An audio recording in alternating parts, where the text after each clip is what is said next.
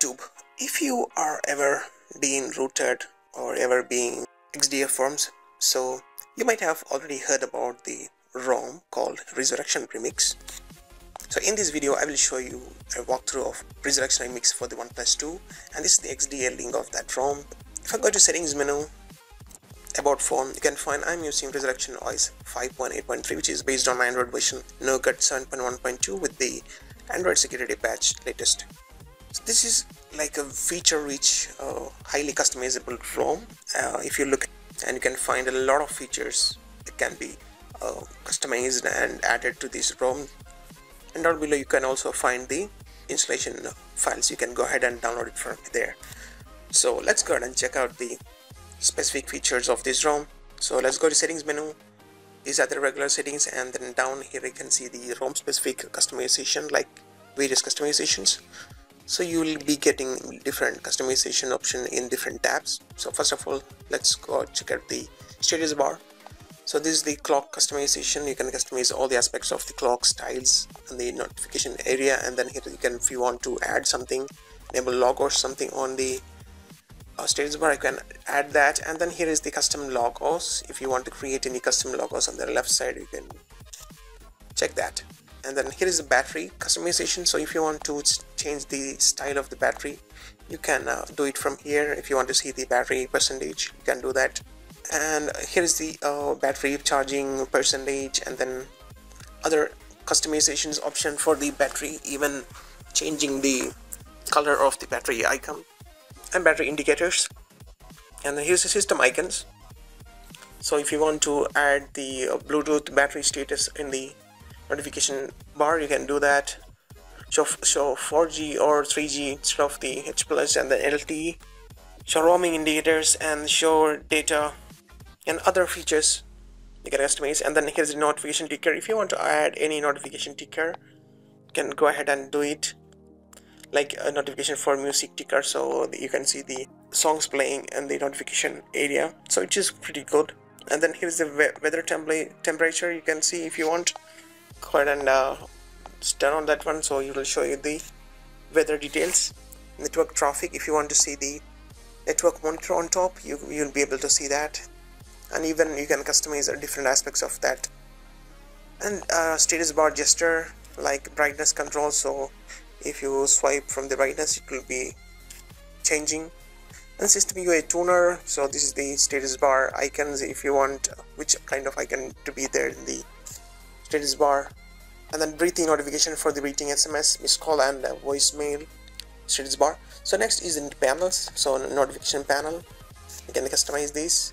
Headers, task manager, if you want to see the task manager on the expanded screenshot, you can find it here. So this is the task manager. You can kill all these background processes. And then volume panel, power dialog, and other notification related customization you can do. And here is in the recents menu. This is the default recents menu.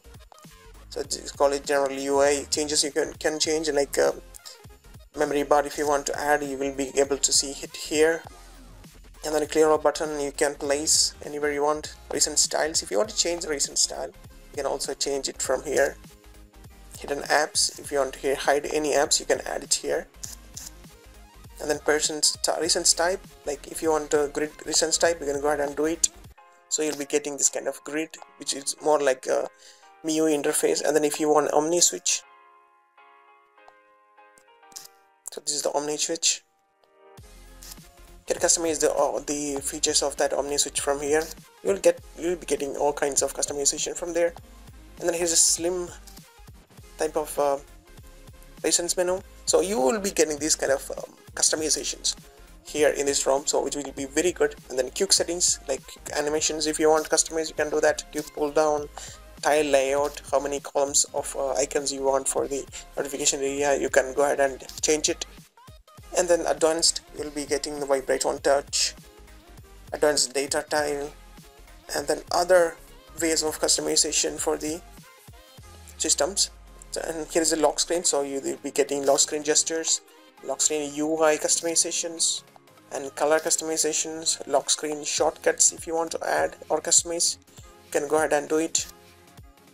And then upper shortcuts, weather options, security, and then in gestures you'll be getting gestures anywhere, so you'll be able to do this gesture from anywhere. You can add all the gestures here, so which will be like pretty cool. And an Apple circle bar, so this is also there, you can customize and go ahead. Pie control, all these settings are like, you'll be getting a lot of customization options from here, which is pretty good. And going to the next feature, that is buttons. You can customize or turn on the on-screen button and customize it. Hardware keys customizations,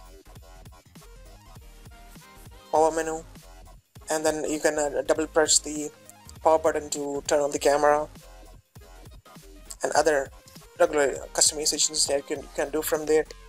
So that's all about the buttons. And then animations, from here you can customize almost all the aspects or all kinds of customizations that you can do, which is pretty cool. And then interface change, like font size and then display size. You can change the DPI from here, custom DPI if you want to add, you can do it from here. And then blur customizations, expanded desktop, fingerprint settings,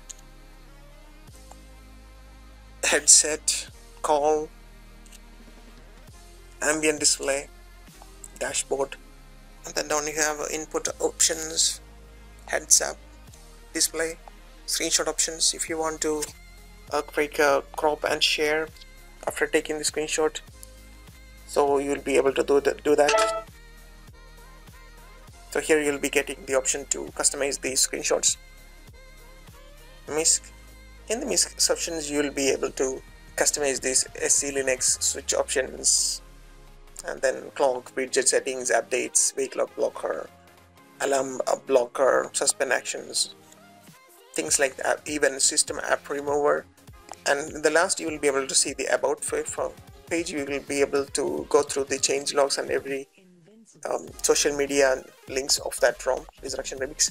So overall, this is a fully packed and highly recommended OS. You can customize almost all the aspects of the ROM. So I'll definitely recommend you guys to go ahead and try this one. And then taking up the main menu, you will be able to find this audio effects, and then this is the Magisk modular. This is inbuilt, comes with this Magisk Manager is inbuilt, comes with this ROM, so you don't need to flash it separately to get root access and everything. So it is here, which is pretty good. So almost everything you need for a ROM is here in this one. And talking about the battery backup of this ROM, I'm getting around 3.5 hours of battery screen on time on this. I will definitely recommend you to try this one, and let me know your thoughts in the comment section below. Thanks for watching. Please subscribe for more.